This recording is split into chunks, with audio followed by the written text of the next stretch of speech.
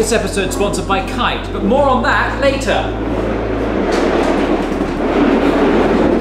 Let's talk about projects. You've got to do projects.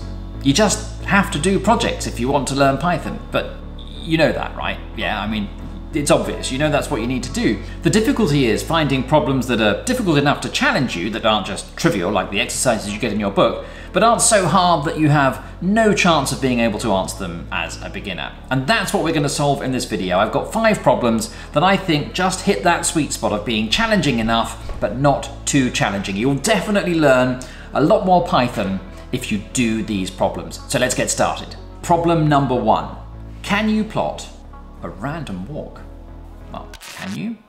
Do you know what a random walk is? Because if you don't, that's fine, but go and research it. Go and look online and find out what a random walk is, and then try to understand it as much as you can. This is the Wikipedia page, the random walk Wikipedia page, and it's really important to develop that mindset, that problem-solving mindset, because a lot of beginners, they're faced with the first hurdle, they don't understand it, and then, they'll go and ask for help. And there's nothing wrong with asking for help, but you've got to have a really good attempt at answering the question first. And in order to do that, you need to understand all aspects of what the question is asking you. So if you don't know what a random walk is, go and research it.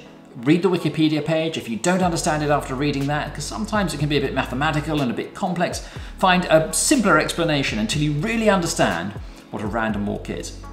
This equation might help. What it says is that the value of y at some time t is equal to the value of y at t minus 1 plus a random number. That's what the E stands for. And that's how you plot a random walk. You're going to need to know matplotlib, and using that equation and matplotlib and some problem-solving skills, you should be able to plot a random walk in 1 dimension. When you've done that, see if you can plot it in 2 dimensions, or see if you can plot, 100 random walks on the same axes, just to see how they vary. And just play around with different ideas and problem-solving strategies to see whether you can come up with some interesting solutions. That's problem number 1. I want to tell you about today's sponsor because it's something that I think you're going to love. And not only that, I think it could make you a better coder. Kite is a plugin for text editors and IDEs that provides an autocomplete facility that uses machine learning to really optimize its suggestions. In fact, they're so good that I think you could learn from them. Let me tell you a little bit more about it.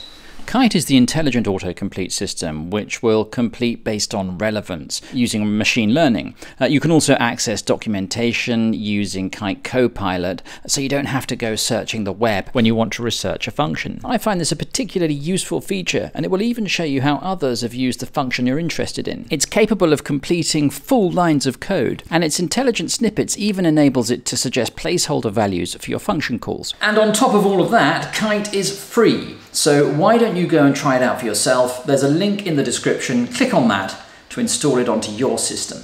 Problem number 2. It's another plotting one, I'm afraid, so I'm really going to be testing your matplotlib skills. This is simulating chaos, and it's the logistic difference equation. It's on the screen here. And Veritasium, I'm not sure if you're familiar with the YouTube channel Veritasium. It's a really good channel, and he makes excellent videos on various different science-related topics. And recently he made a video about this equation, and that gave me the idea of trying to do it in Python.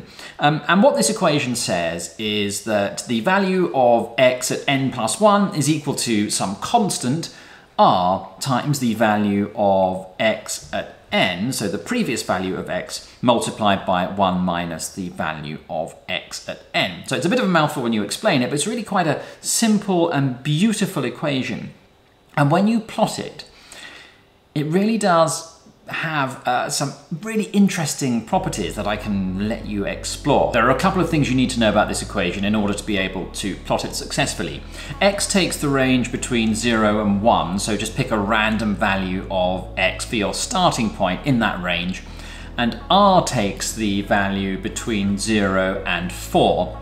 And play around with different values of R to see what you get. And plot it over a value, maybe 300 or 400 points as far as n is concerned. So you want 300 or 400 different points that you're plotting, with x taking the range between 0 and 1 to start with a random number, and r in the range 0 to 4 and change the value of r, see what that does. Do some research on this equation because under the right conditions you can get the bifurcation diagram. That's problem 2. Problem 3, and we're moving away from plotting, is quite simple. Just build a calculator in Python.